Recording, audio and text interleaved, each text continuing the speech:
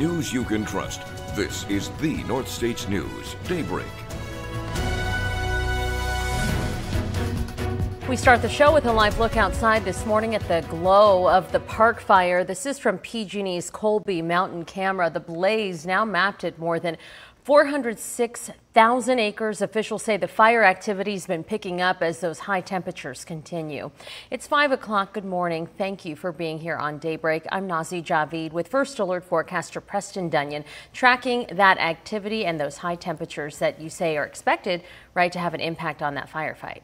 Yeah, good morning, Nazi. Unfortunately, yesterday was one of those days where the beast woke back up, right? We were starting to see some of that containment grow without the acreage really growing. And then throughout the course of the day yesterday, you may have noticed from the valley floor looking east, seeing those smoke plumes develop like we saw in the first couple days of the fire. Now, we didn't see that same prolific level of growth necessarily, that 50,000 acre chunkage just kind of being built in, but we did see a lot of growth in the fire. And of course, that's reflected when we look at that perimeter and also in those hot spots. And of course, the hot spots may not be the most recent in the system, so I'll kind of talk through what I'm seeing online that we may not have in our computer yet. Right now, still all quiet on the Butte County portion of the fire. That's a positive. We shift a little bit further north. You see that has kind of crept a little bit further, and I think the more recent mapping shows those hot spots extending a lot further towards Mill Creek there. So that is one of the areas of concern. Also here along 172, there is a cluster of hot spots separate from the fire perimeter itself that indicate maybe this spot fire has kind of extended beyond the perimeter that we see here. Now, the thing that was really kind of the deciding factor yesterday and things blowing up was the fire was burning here kind of in this drainage,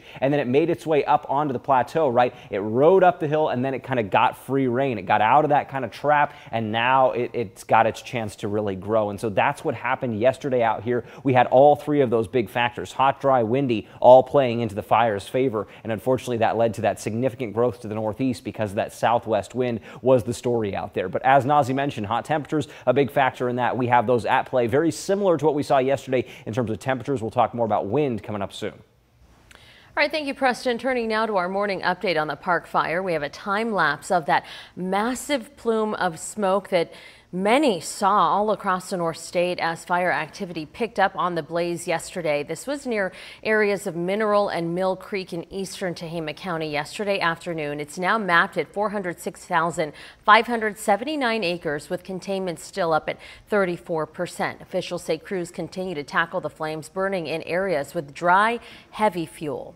We have resources that have been dispatched to support the growth of that fire and to ensure that our communities are safe and they are following the operational plan to mitigate and protect our communities.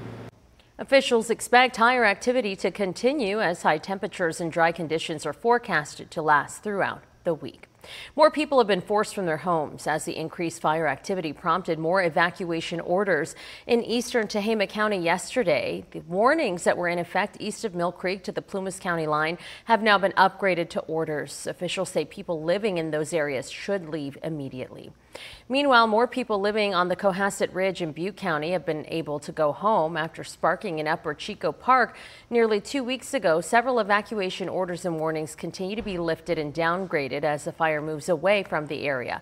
But we have all the latest evacuation information and links to resources for all the counties impacted by the park fire. That's on our website, krcrtv.com. For the next 2 weeks, people in Butte County impacted by recent wildfires can visit a newly established local assistance center that's in Chico. The goal is to help those who are just beginning to pick up the pieces. Armana Sadek went to the center yesterday. No one ever prepares you on what to do when you lose your home in a wildfire. This local assistance center has been set up here in Chico at the old 99-cent store to hopefully answer some of those questions for people beginning that difficult process. Everybody's keeping a positive outlook, I think, because what else can we do after losing everything? Now it's time to move forward, and that's again why we're here. Let's hopefully get the ball rolling. Brandy Grout, who lost her home in the park fire along with her parents, was one of the first people in line early Monday morning for the county's new local assistance center. She says she's just focused on going back home.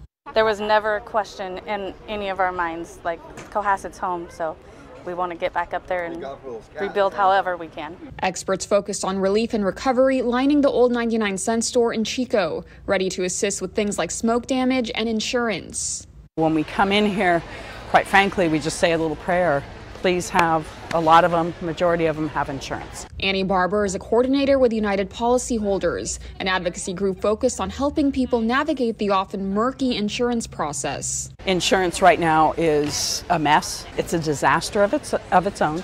And we know that the rural communities are being dinged more than anything else. She says their group only staffs their tables with fire survivors, saying after losing her home in the 2017 Tubbs fire, she can offer assistance in more ways than one. Being there for them, holding their hand, and letting them know that we know what it feels like. Her advice to survivors: fire survivors have this inner working that's anxiety, that's pushing them to make decisions.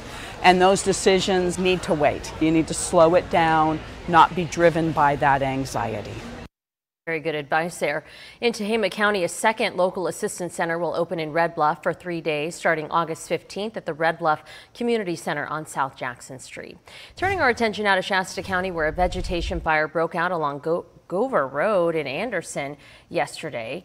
You can see it here. Officials say it spread to about 12 acres before crews got it quickly under control. It appears to have been sparked by a lawnmower. Authorities reminding people, please use caution as much of the Northstate faces extremely dry conditions and triple-digit temperatures. You know, these guys are getting tested this year with a lot of fires, and they're burning intensely with this heat wave that we've had and the dry fuels that we're experiencing. We just ask the public to exercise extreme caution when recreating or doing any work in the dry wildland right now. So we ask that please prevent any unwanted fires. Please, officials say a person was cited for improper use of the lawn equipment and sparking the Gopher fire. Hey, good news on the North Coast. Officials have lifted all evacuation orders and warnings issued because of the Hill Fire burning south of Willow Creek in Humboldt County. Officials making the announcement yesterday morning, reminding people to stay prepared for any potential future emergencies by signing up for emergency alerts at humboldtgov.org/alerts. 5:07 coming up on Daybreak, why some investors are on edge after Monday's stock market madness. Next in Money News.